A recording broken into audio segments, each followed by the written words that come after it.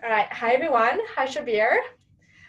This is our fourth and final webinar for Gender Empower thematic. Hold on. Just some housekeeping, the same as every webinar, so please put yourself on mute when you are not speaking, but we really encourage you to jump in whenever you want. You can select the gallery view and you can put your videos on if you so wish. Also, you can use the chat function to ask any questions either to the group or privately. And just another note that this call is being recorded, but we really encourage you to contribute throughout. Amazing. So today's agenda, so we're just going to go through an introduction, then we're going to talk through a process, so do-it-yourself process for applying a gender lens to any of your work and activities. So in the last 3 webinars, we've gone and looked at how you can apply a gender lens to your organization, to your program, and to how you interact with your ecosystem. And so this is kind of the process that we've used to come up with the strategies that we took you through in the last 3 webinars. So we're going to go through this first, and then we're going to walk through 2 examples, which are Y-gap examples. And the first one's going to be to do with our program, and the second one with our organization, and more specifically, gender diversity in our leadership team. And then we're going to give you a really exciting update about the Gender Lens Incubation and Acceleration Toolkit we've been mentioning throughout our course, which contains a lot of the content we've gone through, and then we'll close. So it is a little bit content heavy in terms of this last webinar, but again, really happy for you to jump in, and we can definitely adapt this content and just go through one example if that works better for you. So again, feel free to jump in at any point and let us know how you would like this to be structured. And I see that Shankalita is joining us as well. It's really great. So just in terms of an introduction for today. Hi, Shankalita. Okay, it's gone on mute. So for today, the focus is going to be in going through practical examples of how to develop and implement strategies to address gender and power related issues. And we're going to use examples of oh, Shankalita, I'm just going to put you on mute because there's a bit of background noise. And then the objective, like most week and in applying a gender lens, is really to increase the access and inclusivity of your work for all genders or a specific gender, depending on what your gender objectives are. And the outcomes for today that we want to get to is to have 2 really practical examples of how you can implement strategies to achieve your gender objective. And this is kind of everything we've talked about so far in all of our webinars, but this is a way to illustrate it with what we've been able to do. Again, we're still learning in this whole journey, so this is just examples, and we're kind of done a couple of strategies and are still learning and growing, but we want to share these with you so they can be helpful. So in terms of a do-it-yourself process, we just have come up with 4 practical steps for going all the way from identifying gender and power related issues within your work to implementing strategies to address these. And the 4 steps are to first define what your gender objective is, then looking at how you can identify issues around gender and power within whatever part of your work that you want to address, then how to develop strategies from there, and then how to implement them. So we're going to go through each of those steps in a little bit more detail. For the first one, so defining your gender objective, and we've started all of our calls talking about this. So ideally you just set your overall gender objective that you have for all of your work. So an example could be to increase gender equality in all of your operations. And the idea with having an overarching gender objective is that all of your team and your work can be focused towards achieving your specific gender related objective and goals, and it helps to just be more effective and efficient and being able to measure as well that you're reaching the goals that you want to reach. Then you can actually define different gender objectives for specific parts, and the 3 that we explored through this webinar were your organization, your program, and your ecosystem. And when you're looking at defining gender objectives for those, we talked about a few different ways you can do that. You can decide to establish a quota. So this can be a clear metric around achieving part of the objective. For example, having 50% women entrepreneurs in each cohort. It can be a mandate, so not a specific quantifiable metric, but essentially a principle of how you're going to operate. And this can be, for example, ensuring that each founding team has a woman in it.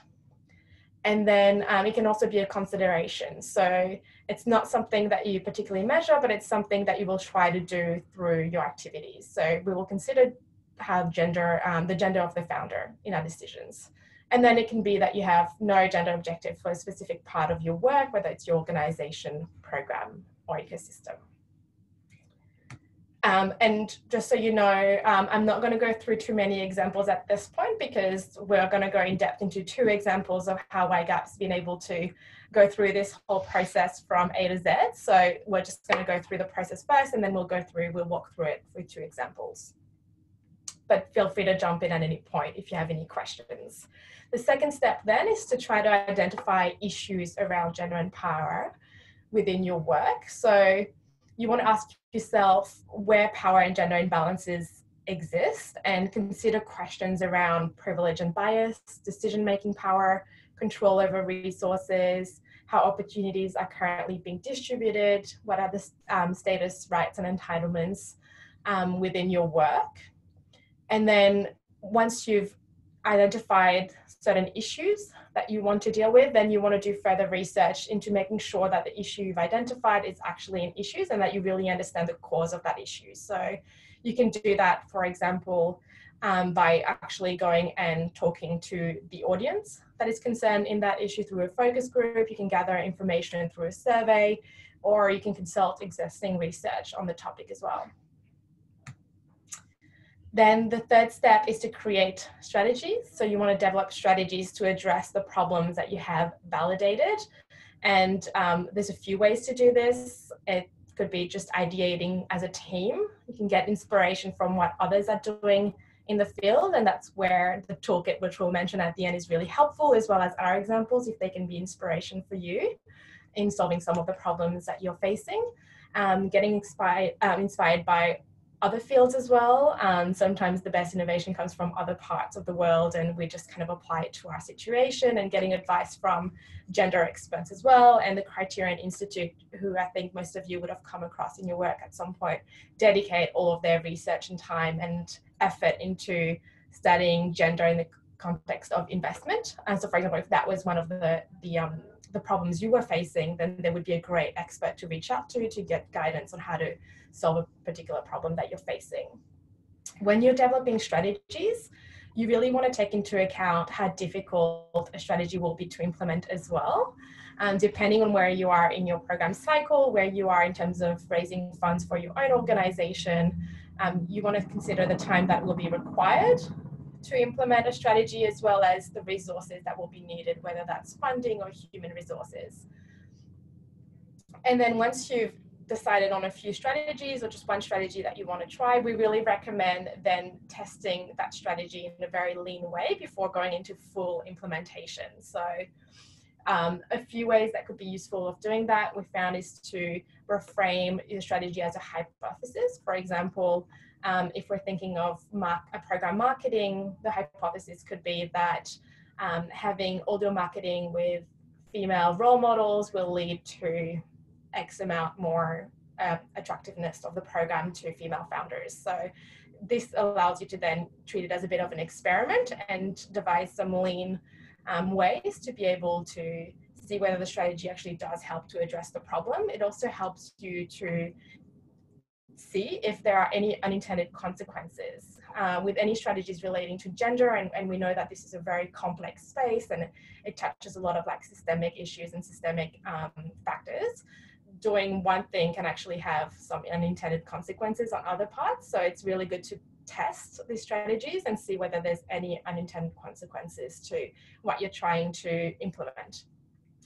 Once you've done this and you've selected the strategy that seems to address the problem the best, we go into implementation. So a few tips around implementation. Again, having very clear gender objectives, ensuring that all of the team understand exactly what you're trying to achieve and are all aligned.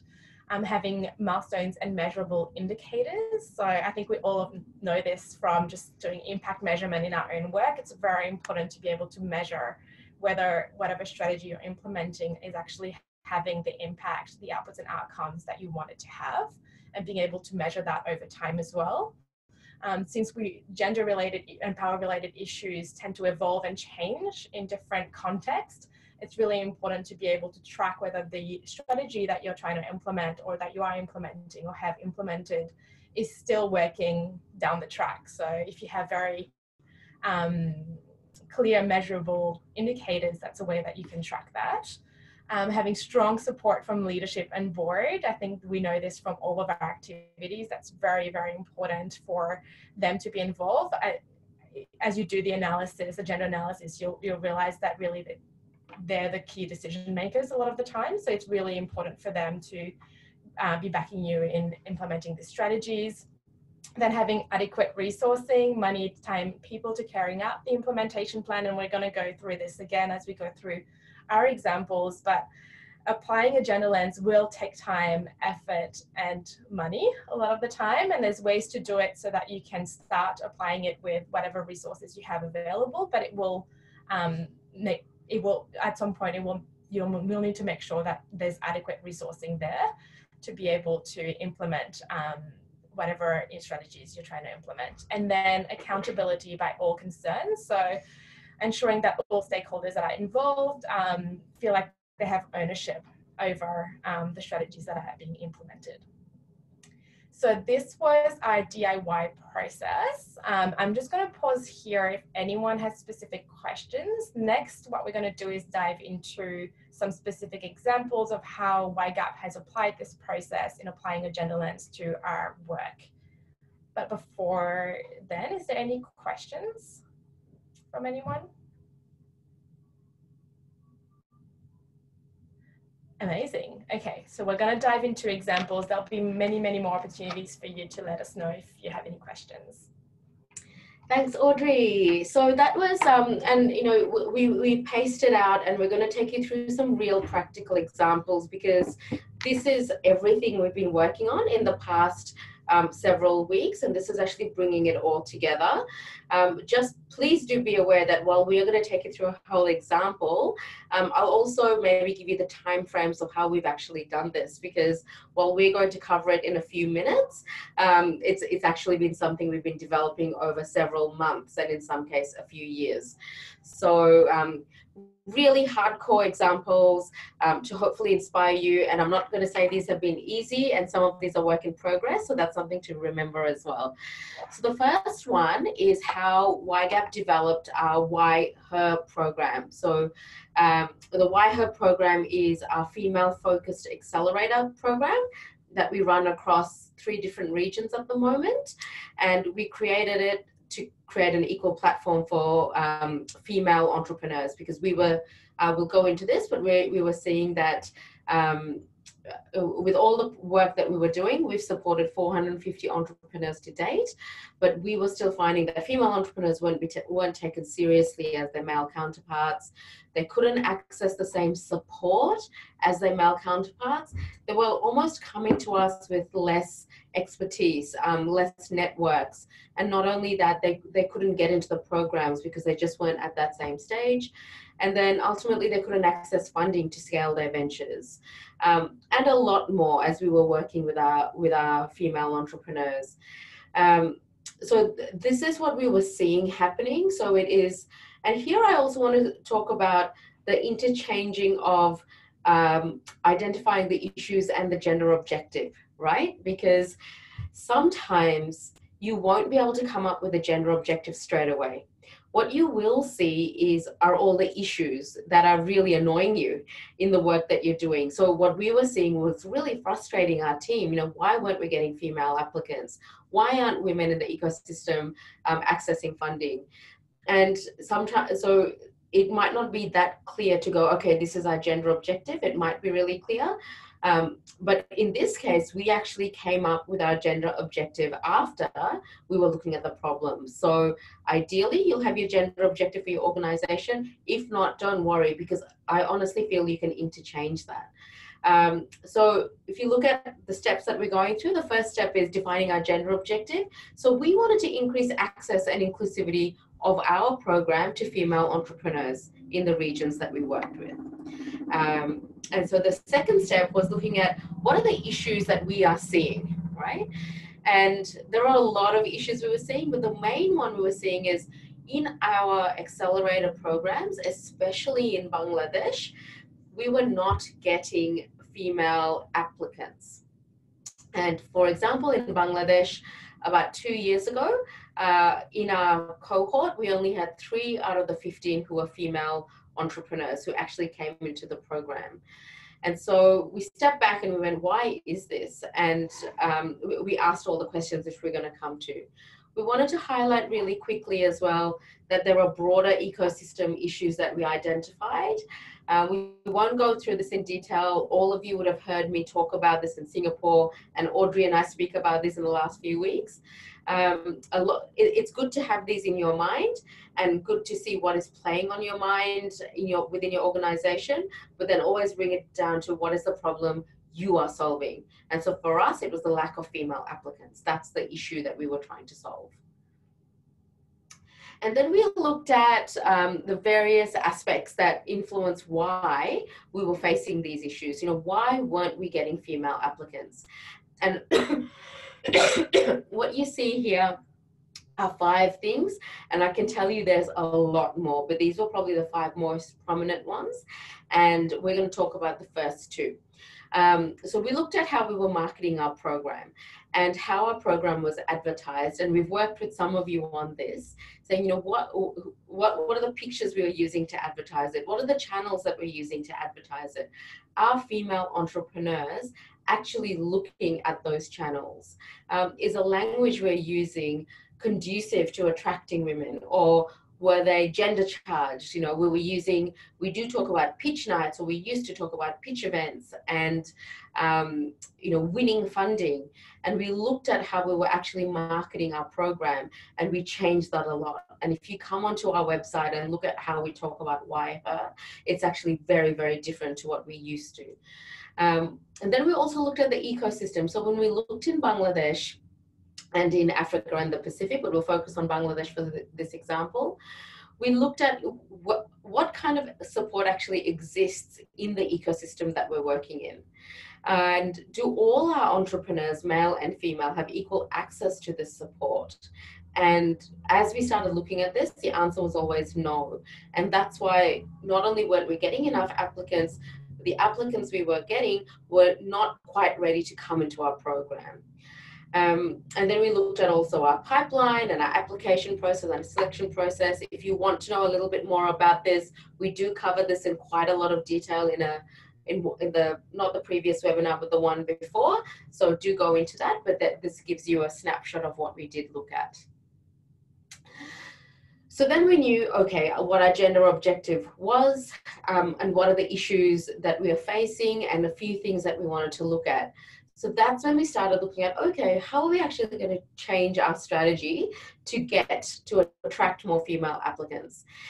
So the first thing we didn't work, and we want to talk to you about that, because it's very likely that the first few things you do test might not work for a number of reasons. So in Bangladesh, we work with our partner organization, Build Bangladesh, who are based there. All of you who are actually in Bangladesh would know this. They're very well connected. They've been in the space. They understand the social entrepreneurship space, and everyone knows them. So they're our trusted partner. They said, maybe one of the reasons is that female applicants, often they still live with their families, and the families don't trust us, as running the program. Who is YGAP, and who are these facilitators that come in? Why is it 5 days? So why don't we invite them a week before to come and meet us all? And so then we actually did a whole family session where you could bring your parents, you could bring your partner, your children, and they got to meet the team. They got to meet the facilitators, the YGAP team, the Build Bangladesh team. That was lovely. But then, even then, before the accelerator actually started, with the females still dropped off, right? So sure, we attracted a few more, but they still didn't go into the program. So we're like, this still isn't working. That was an easy option in the sense that we put a little bit of money into running that session, a little bit of coordination, a little bit of thought around it, but it still didn't get us the quality of applicants that we know we can get from the Bangladeshi ecosystem. So then we said, okay, well, why don't we create a female-focused program run by women for women? And as you can see, even optically here, the amount of thought and work that went into the second option is significant. So this was over a year's work of planning and knowing that we had already run a WIHER across Africa, a pilot, and now we're doing a country-focused one in Bangladesh. So here is when we then looked really deeply at our marketing and the strategy behind our marketing. How are we actually going to attract these women? How will they know that this program is different to the other ones?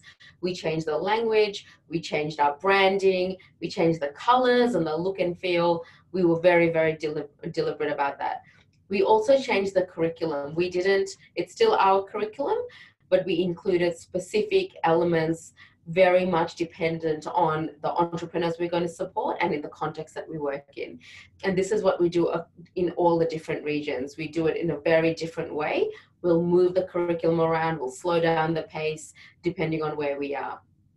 We also created a female-only environment. So the facilitators, the participants, the mentors, the guests were all female. We did have male mentors and male guests. They didn't stay overnight, so they came for the day and they went. We stayed in a facility where, sure, the staff were all men, but they never came into the sessions, and that made a really big difference. And as some of you know, Bangladesh is predominantly Muslim, and so it was a very comfortable environment for all women, regardless of religion, when it was a female-only environment. The women who were Muslim could take off their headscarves if they felt like it in front of all of us, if they chose to. One woman brought her child with her as well, and we made sure there were regular prayer times, and they didn't have to go somewhere to pray to get privacy because they felt so comfortable. We also, as we've spoken about before, created a very powerful female advisory board. This is hard, and I want to highlight this, and we've talked to some of you about this. The only reason we could do this is because of the credibility and the reach of our partner organizations. So I want to highlight that as well, that we here in Australia had very little input into creating that. And that is something that, you do need networks and you do need connections. And if you don't have them, it's still possible. It will take much longer time. We had targeted recruitment through pipeline partners. We did a lot of headhunting for WIHER Bangladesh, the first one, a lot. Nearly every single applicant came from a headhunting approach, even though that you see at the start, we had targeted marketing. And then we also had funding allocated specifically for these applicants to make the program very, very attractive. So as you can see, we talk a lot about WIHER and how successful it is, and it is, but there was a lot of work that went to it because the first option failed. And then nothing will actually happen, as Audrey mentioned, until there's an implementation plan. And this is so, so important. I can't stress how important implementation is because, well, we all know this because we work in the space. You can come up with a really great idea. A lot of us in this space will come up with wonderful ideas. You need a team to execute it, and you need a plan to execute and implement it. So again, 5 clear steps, clear gender objective. Our objective was to create an equal platform for female impact entrepreneurs. We then had really clear milestones and measurable indicators. So we set quotas and numbers, and some of them, the ones you see here, some of them are quantitative, some of them are qualitative. So our country directors had to make sure that there were at least 50 applicants into the program for WIHER. And of those 50, there had to be at least 15 that were high quality and selected. We also had to make sure the advisory board was set up, and as part of the recruitment tool, probably about 6 weeks before we started recruiting, because they helped us recruit the high quality applicants. We also committed as an organization growth funding to at least 2 ventures. So they were measurable indicators that we backed, and we said that this is what it is to make sure that the program was successful. We also had strong support from our board and leadership team. So YHER is a relatively new program for us, but we made sure that every single person on the board was committed to it, and same with our local country partner. Not only that, so we had commitment from the leadership team, but we also had commitment from the wider junior team. Because we are a small team, we wanted everyone to understand why we were doing something so different from our core program. And we were still testing the model, so it's really important to have that buy-in, because as all of you know, you will use multiple resources within your team to make something like this happen. And then we actually did allocate really specific resourcing and time to it. We had a dedicated budget and a team allocated only for YHER. We made sure we had a team of female facilitators, and we didn't have them in the country. So myself and Caitlin actually flew in for that, because at that point in time, we didn't have strong female facilitators in Bangladesh. We had support facilitators who were women, and they came along with us as well. And then we also put in effort to design the specific curriculum. And last but not least is the accountability. So we made sure that the reporting for YHER was in no way different than we have reporting from any other program. We were just as rigid, just as meticulous. They had the same KPIs and outcomes that we determined during the co-design phase. So we knew that for it to be successful, it needed to be as high quality as our other programs. So we made sure that was woven in right at the start. Does that make sense? So we've just taken you through the whole thing. You're obviously going to get access to all of this.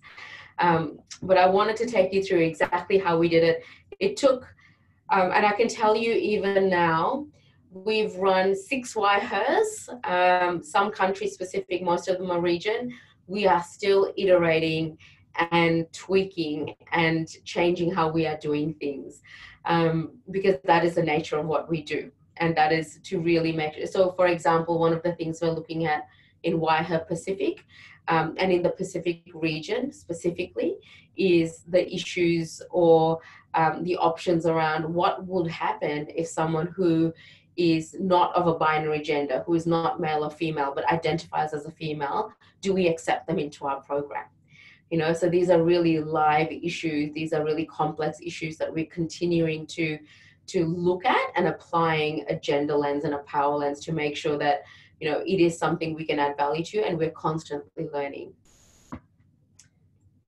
Anything to add, Audrey? No, I think that's it. I think that the last example with the Pacific as well, it shows the power of the contextualization, because with us, it was a no-brainer where we want to be super inclusive, and anyone that identifies as a woman would be able to come in, but then we have to consider the context, and because it is a regional program, what's everyone's perceptions and feelings towards non-binary people who identify as women in the region, to make sure that we don't compromise on that safe space that we're creating. So again, we do apply that gender lens, and then on top of that, we need to really contextualize it every time that we apply a gender lens to any of the regions that we work in. So.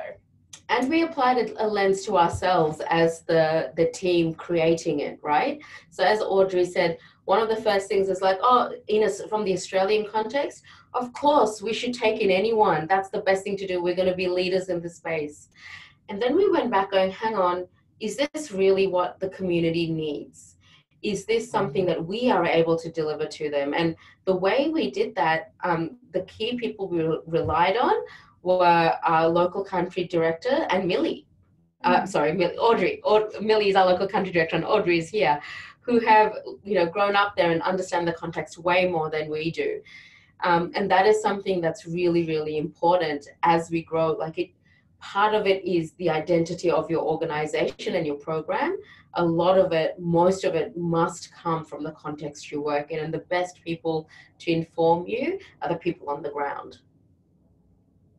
Exactly. And I think that goes back to we've taken you through a process that we've taken with an example, but applying a gender lens more broadly to your work does really require you to, as Manita mentioned, even identify in yourself what are your own privileges, bias, and the own lens that you apply when you're selecting entrepreneurs of different genders and different contexts. So it's really important to also go on that journey as an organization, but also for yourself as well.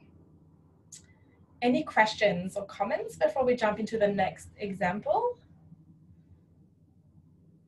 Ooh, I'm just going to check the chat very quickly. So we've just got a question from Ragini. Have you encountered a situation where you have had to compromise given on the milestones because an investor partner says the growth funding is better suited to another enterprise and gender should not factor in? Okay, the argument of meritocracy. Yeah, not at this stage, and that is because we created the program, and part of us creating the program is to allocate this funding to them. The other reason is the investors and donors at the moment give us the funding, and it is at our discretion and the discretion of our investment subcommittee on who is awarded that funding. We also have a strong criteria that we measure each of our entrepreneurs against. But what you've highlighted is actually a really big issue, and we talk about this a lot. And how do we actually, in this particular program, we have specific funding allocated for growth funding. Growth investment funding or philanthropic funding for these ventures. What we are looking at now is should we highlight the fact that there are female entrepreneurs that we're supporting, or do we highlight that these are the best entrepreneurs that we're supporting, right? And we're having this discussion at the moment, and sure, some investors will look at two entrepreneurs, and if one is female, one is not, that there is that natural bias, and we face that all the time. It's a really, really complex one.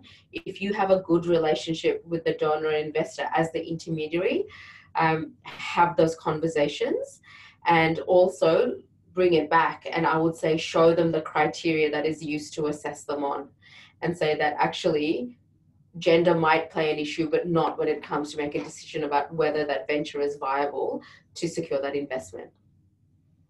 I also think there's a lot of research, and we'll go through this when we kind of talk briefly about the toolkit at the end, but we did all this research, and there is a lot out there around the benefits and the financial sustainability of female-led ventures as well, and that narrative is still getting built. But in the social impact space and the social enterprises, there is a lot of benefits to actually investing in female founders and female-led ventures. So it is a bit of a narrative, and unfortunately there are investors and donors that are never going to change their bias and how they view the world.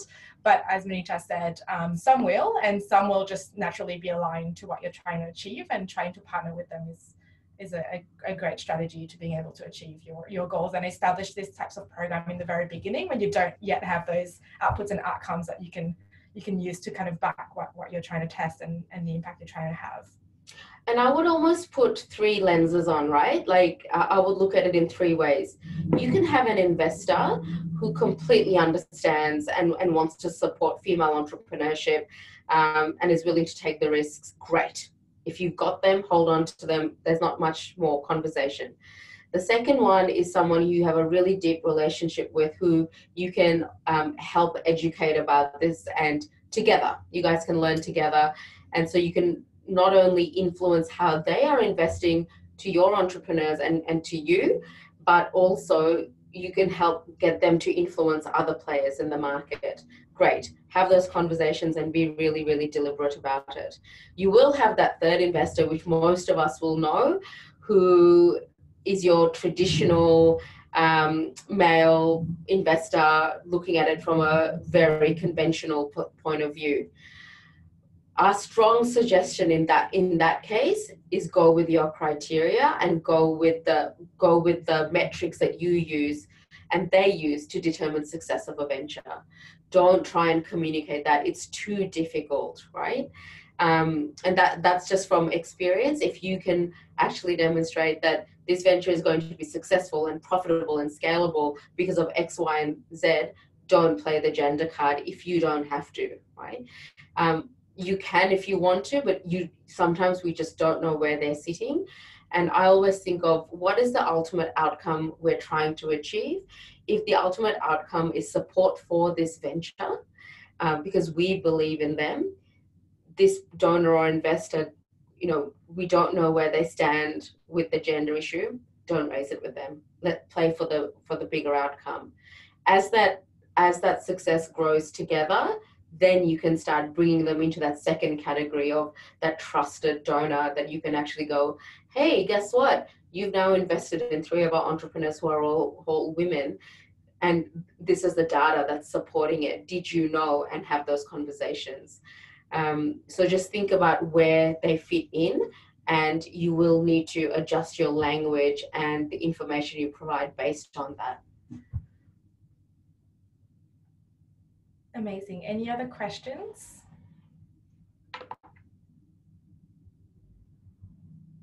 Great. Okay, we'll just jump into the second example now, but please feel free to jump in and we can revisit this example as well throughout if you want to.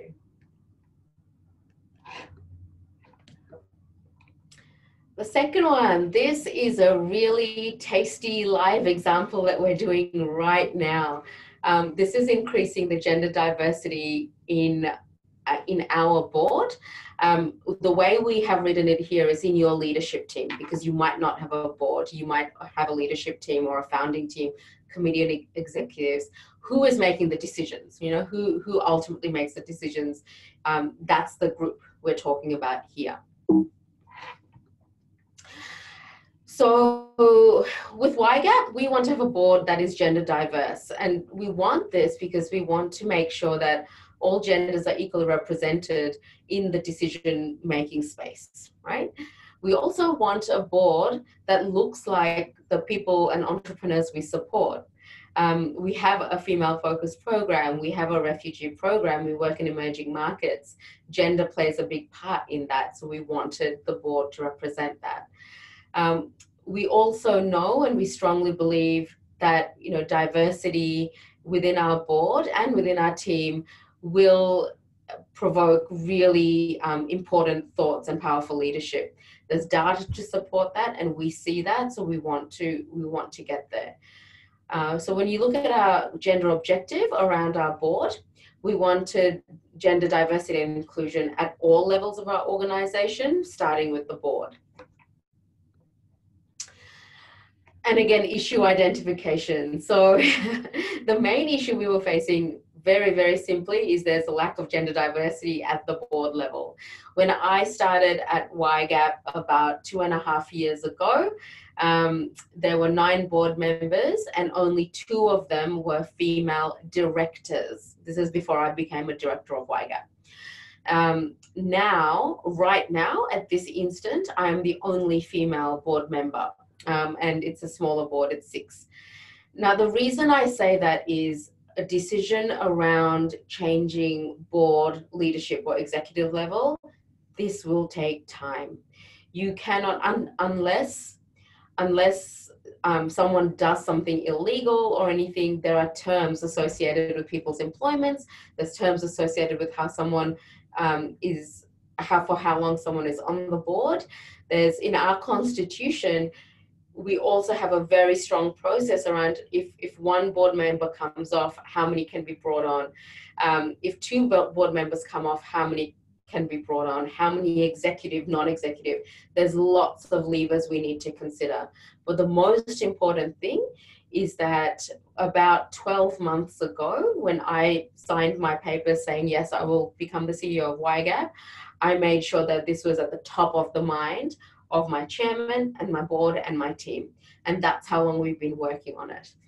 And then there's a broader issues that you can look at and key stats relating to that. And we'll just leave that there for you to reference. So we were looking at a number of aspects that might influence why we were facing these issues. And we looked at, who is holding the decision-making power. And it was very clear that Our chairperson has always been a male on the YGAP board. And how do we actually change that? How do we attract and create gender diverse board, but also a board that has people with the right skill sets and the background and the cultural fit to help us take YGAP to where we want to go. It's not a quick fix. And this is one thing that I keep telling everyone when everyone's saying, what's happening? I'm like, it's not a quick fix, because we actually have a good board. We actually have a very effective board to get us to where we are now. We now need to add to it. And what are the current processes, and why are more female board members being selected? So we asked ourselves this question at the board level, at the team level. And then we talked about, okay, well, how can we increase the number of women coming onto the board? So one of the first things our chairman started to do is calling out this issue at every single board meeting, every single public event that we're at.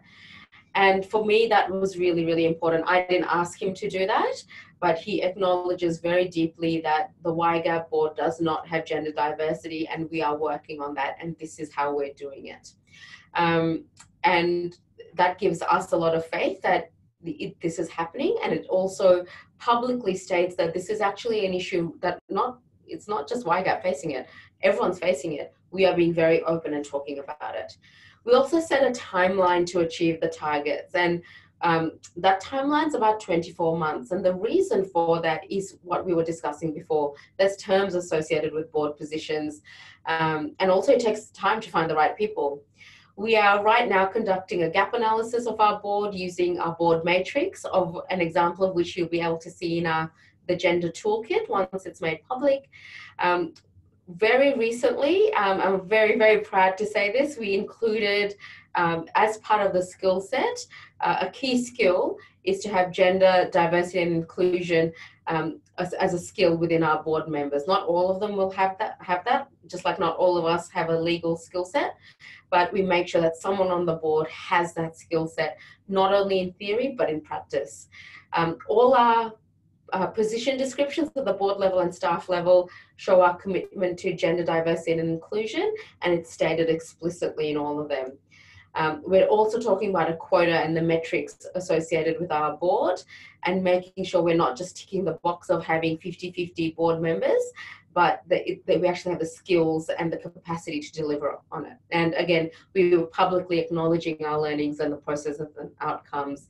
And when we achieve this, we will shout it out loud, because it is not an easy endeavor, but we are working on this continuously. Any questions relating to that one? So once we created the strategy, it's how we're going to implement it. So again, you can see our objective up top. We are talking about having an equal number of men and women on YGAP's board, noting I'm using a binary terminology for gender. We all know that there's non-binary individuals, and that's okay. And we also set ourselves a time frame to achieve this.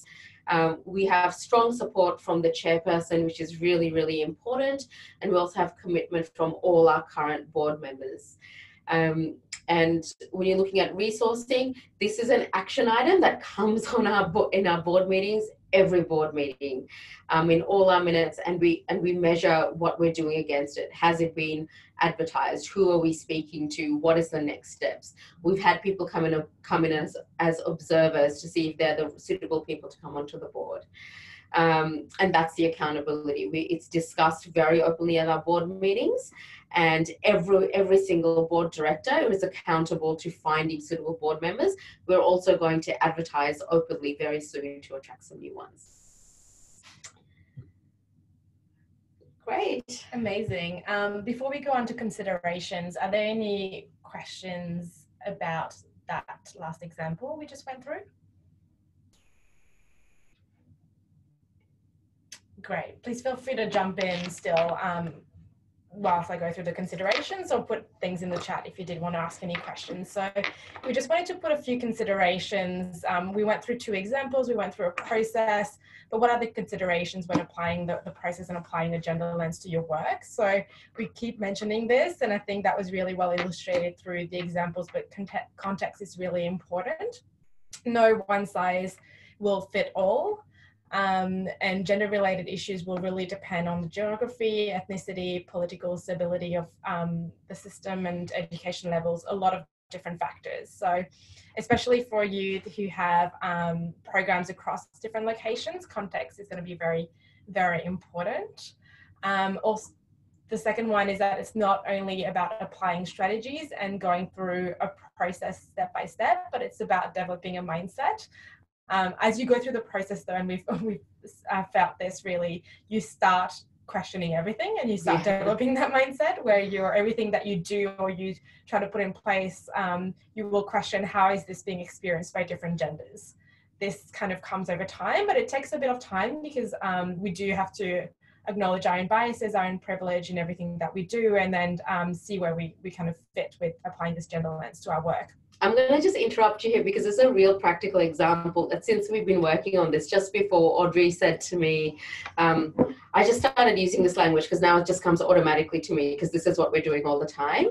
And Audrey and I do this really, really deeply every single day, but there's other team members who are now talking about it and mentioning it.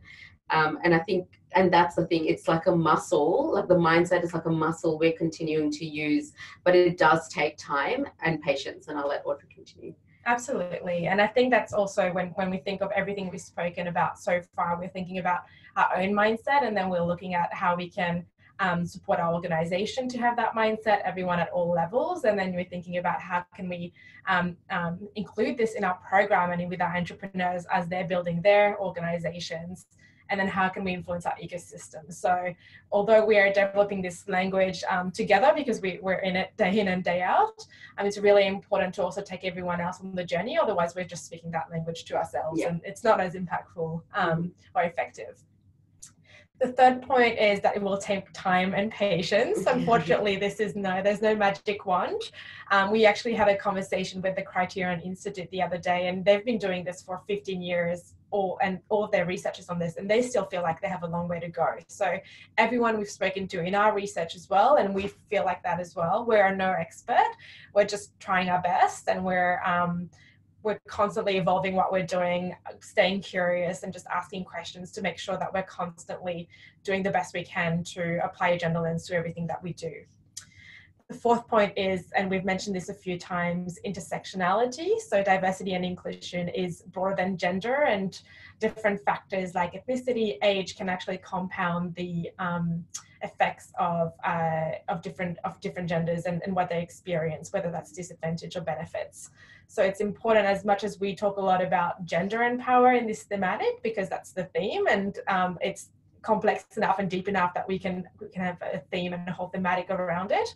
It's good to think about diversity much broader, and also the benefits of diversity much broader. So if we're thinking about gender diversity within our board, there's also a lot of benefits to having different cultural diversity within your board as well. So it's just thinking about it beyond gender. And then gender is not binary. In the examples that we've used, it's been a lot about female entrepreneurs because they are still an underrepresented group within the ecosystem, but gender is not binary, and there's different genders, and depending on context, that's more or less accepted yet, but it is something to consider, and to consider how that applies to your specific country, region, or context when you're applying a gender lens. So if there's no questions on the considerations, and feel free to jump in again at any time, we just wanted to provide an update on the Gender Lens Incubation Acceleration Toolkit that we brought up in our first webinar, and we've been providing little updates here and there throughout the Frontier Incubator's work.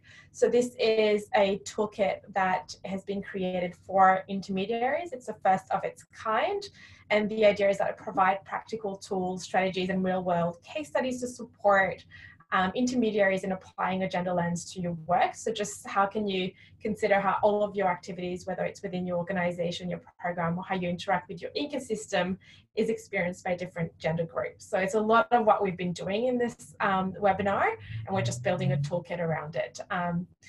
This toolkit is at the moment being developed and tested. It's been piloted by a few intermediaries, some part of the Frontier Incubators cohort and some outside. It will be available in later this year, but we do have an exciting opportunity if you are really excited to get your hands on it and want to start applying and testing it right away, there is an opportunity to access it early. It is in draft form, we won't lie. There's a lot of great things in there, but we're still testing what works and we want to get feedback. So if you did want the opportunity to access it early and get your hands on it, please contact me directly and we'll arrange this. And this is in response to the last seminar, actually, when I think Shankalita, you were on, and I don't think it was you, Shabir, I think it was Kazi, and we were talking about it. And one of the things that keeps coming up when we are doing these webinars and doing one-on-ones with you guys as well is there something that we can use to actually do this as a holistic thing? Yes. It's part of another a related program. We now know that we can share this with you, that there's a few steps involved. So if you can email Audrey and we can take you through those steps, but it's super exciting. It won't look as pretty as what it will look in December, but all the content is there. And if you would like to be early adopters and try some things out and give us some really honest, constructive feedback, because this is something not just for Asia Pacific, it's something that it's the first iteration, and we think it's going to be something that will be used quite broadly. We're getting quite a lot of asks and publicity around it. So please contact Audrey and we'd love your feedback, because you guys have, because all of you have sort of come through the journey with us right from last November until now, you have such a deep understanding of it. And plus what you do is so related to it, that'll be great for you guys to access it and have a look if you want to. Amazing. So yes, please let us know. Just contact me through Slack or through email if you do want to have access to this toolkit. All right, so we're just wrapping up now. Looks like we'll be able to have a little bit of an early finish. So the key takeaways from this webinar is that I know we've taken you through a process and we've taken you through examples, but again, it is more than a process to apply a gender lens. It really becomes about developing a mindset and embedding it in everything that you do. Some key consideration, again, context is very important, and we'll keep repeating that. And even on this call, we have so many different countries and contexts represented. It will take time and effort. Again, we would love for it to be an overnight thing, but although you'll have strategies that are shorter term that you can test more quickly and some that are a little bit more effort intensive, it will take time and effort, and just acknowledging the fact that the systems and our contexts are always evolving when it comes to issues relating to gender and power. So it's good to always check in and make sure that whatever strategy you are applying still addresses issues that are relevant and that haven't evolved, and still trying to measure whether there are unintended consequences as the context kind of evolves of the strategies that you have implemented to solve those problems. And then diversity goes beyond gender. Again, the focus of this thematic has been very strongly on gender, but we really want to acknowledge that there are so many other factors that need to be taken into account more broadly.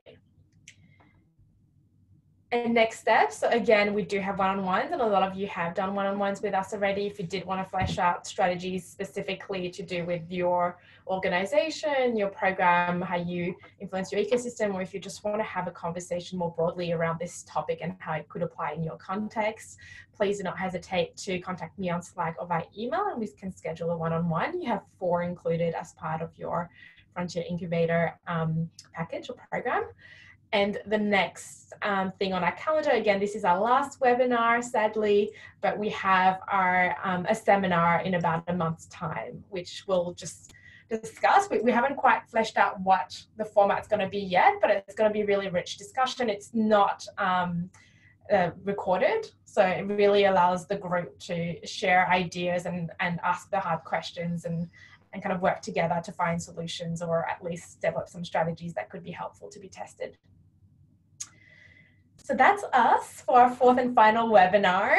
Does anyone have any final questions, thoughts, concerns?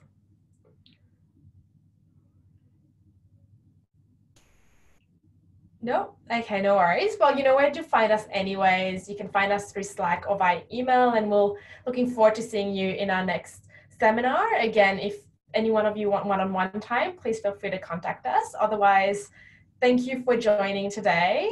We hope it's been very helpful. We know we found so much value in putting this webinars together. And yes, looking forward to hearing about how you're applying a gender lens to your work.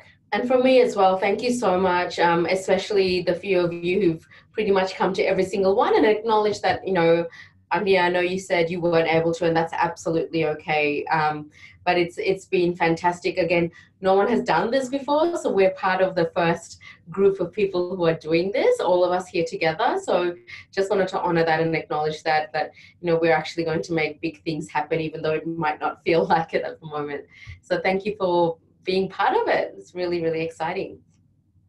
Amazing. Thank you, everyone. Thank you. Thanks. We'll see you all soon. Bye. Bye.